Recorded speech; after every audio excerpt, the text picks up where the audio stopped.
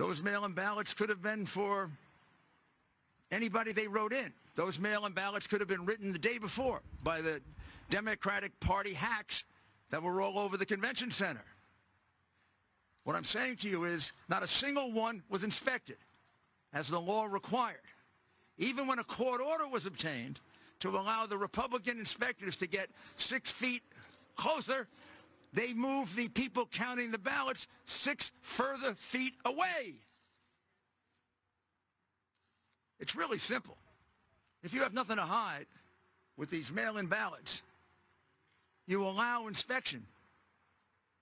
I mean, this is common knowledge, common practice in the examination of absentee ballots, which happens all the time. You take out the absentee ballot, you open it up, the Republican looks at it, the Democrat looks at it. If nobody objects, you put it in the pile. If either objects, you put it aside. That's what's done for absentee ballots, which have the extra security of having signatures you can match. Here, which is a much more insecure method of voting, no Republican got a chance to look at that ballot. Some of the ballots you will see look suspicious. From very far away, they look like same pen, possibly same handwriting. We can't say that because we never got to see it. Now, you're also going to find that way across, on the other side of the state, there is a similar situation in Pittsburgh involving 300,000 ballots that were uninspected, unreviewed, not observed by a single Republican. Not a single one. It's got to be a pattern. As a friend of mine says, I don't believe in conspiracies, but I also don't believe in coincidences.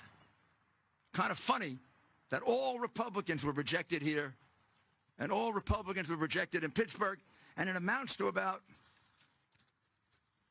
just about the 700,000 votes that President Trump was ahead by 2 days ago that disappeared.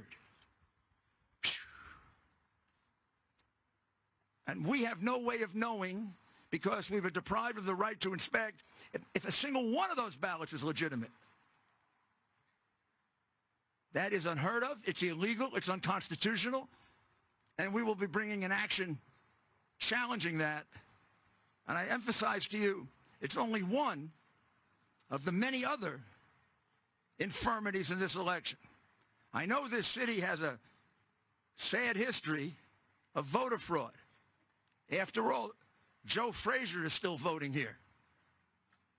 Kind of hard since he died 5 years ago, but Joe continues to vote.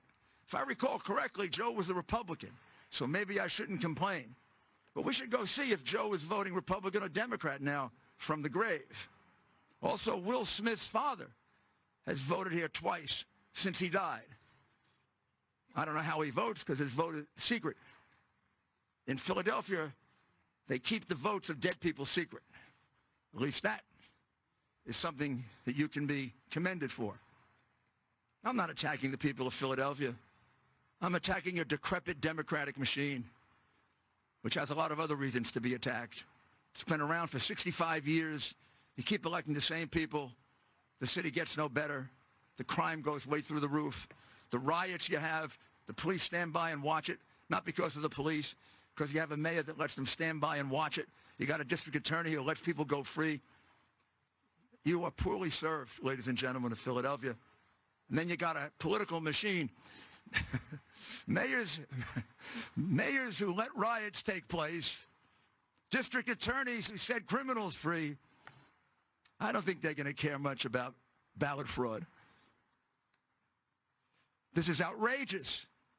In an enormously important contest with a very, very suspect method of voting, there was no security. Zero. The people of this city, people of this country, have no assurance at all that those ballots were actually cast. They would have to have been almost unanimously cast for Joe Biden in order to catch up. And let me have one or two of the people, let me emphasize, this is only 2 or 3 of about 50 people so far that have given us statements, affidavits, recordings. We're going to have many, many witnesses. It's not a small case. It can be a big case.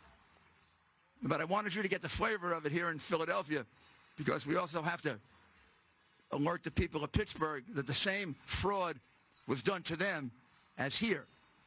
And I'll also add, same thing was done in Georgia. The same thing was done in Michigan. The same thing was done in North Carolina. Seems to me somebody from the Democratic National Committee sent out a little note that said, don't let the Republicans look at those mail-in ballots, at least not in the big Democratic hack cities that we control. We've done a lot to destroy those cities, and now we're going to destroy their right to vote.